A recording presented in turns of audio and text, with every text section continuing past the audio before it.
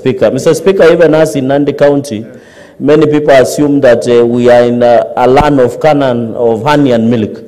But when you go to some areas like Terik Ward in Aldai, some areas in Tindred, and some areas in Masop, Mr. Speaker, we also need hardship allowances. So it doesn't mean that Taita alone, I think most of the part of the country, Mr. Speaker, is to have an opportunity of ensuring that we get hardship allowance and ensure that our teachers, Mr. Speaker.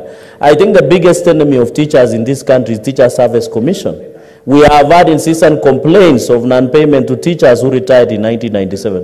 Mr. Speaker, we saw teachers embarrassingly standing at TSC because their lives are in danger in northern part of Kenya, where daily they are being butchered and massacred and killed, Mr. Speaker. Mr. Speaker, I think it's the high time that TSC does their job. And in fact, there is a proposal that they are being floated around, Mr. Speaker. For example, Judicial Service Commission, the chairperson of JSC is Chief Justice Martha Koome. Why don't we have one of the union leaders of this organization of teachers being the chairperson of TSC or CEO of TSC, so that they understand? They say in where Mohammed Fake comes from, Mr. Speaker, kikulacho kinguo ni mwako, kiko ndani ya nguo yako, mheshimiwa.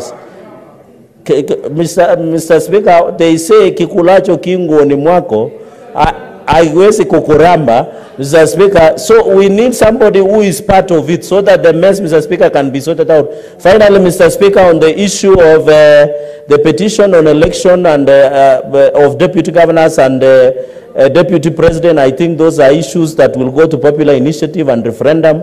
I think the Justice and Legal Affairs should not waste their time, because those are things that will end up in popular initiative, Mr. Speaker. To allow my colleagues to add on this petition, allow me to rest there, and thank you, and I support both petitions.